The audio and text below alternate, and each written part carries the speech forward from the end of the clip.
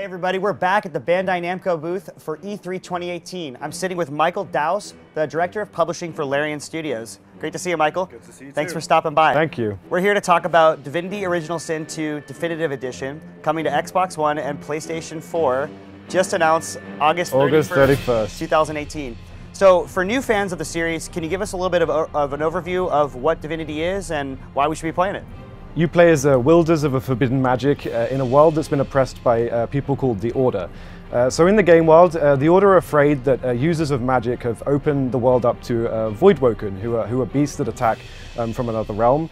And so they're rounding up anyone that's using magic in order to kill them and try and hold back these beasts. Unfortunately, in the world of Rivellon, the gods have left the world, and one of you in your party has a chance to become the new god, but only one.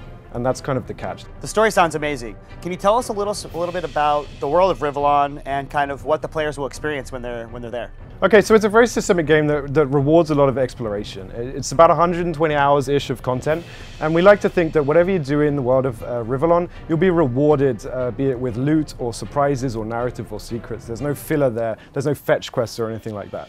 So it's a big playground, a very rich sandbox playground for all of your friends to sort of venture in. I know there's a lot of interactions and player decisions that go on in the combat too. Can you tell us a little about the combat style? Yeah, so really the game is about interaction. For example, during combat, you can use different magical abilities like fire, ice, water, and combine these to create different effects to sort of layer the combat in very interesting ways. It sounds like building your party is a really big part of the game. Can you tell us a little bit about building your party and who you can choose along the way?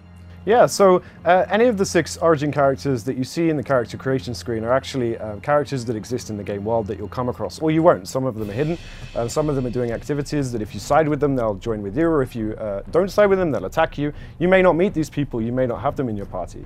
But if you do, you'll be able to choose what class they are from an early level that you can adapt and create sort of change to match what you need in your party.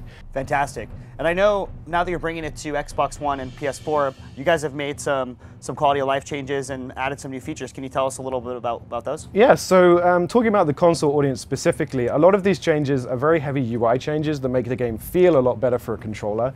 And we've also changed a lot of this stuff too. So we have, I think it's 40,000 words that have been rewritten, 30,000 lines that have been recast.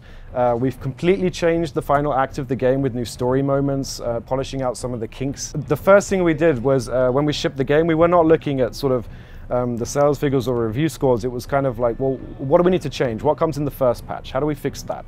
And then how do we fix the next one? And then what do we not like about it that we can make it even better? We're very lucky in that people have been supporting it this whole time. It sells very well, it continues to sell well. So we want to make sure that whoever buys it now knows that they're having the definitive version of their game, the best possible version it could be. So we're just pushing it a little bit further. Well, August 31st can't come soon enough for me, man. I can't wait to play it. So thank you so much for stopping by and telling us about Divinity Original Sin 2 Definitive Edition. Thanks a lot. Thanks, Michael. Thank you.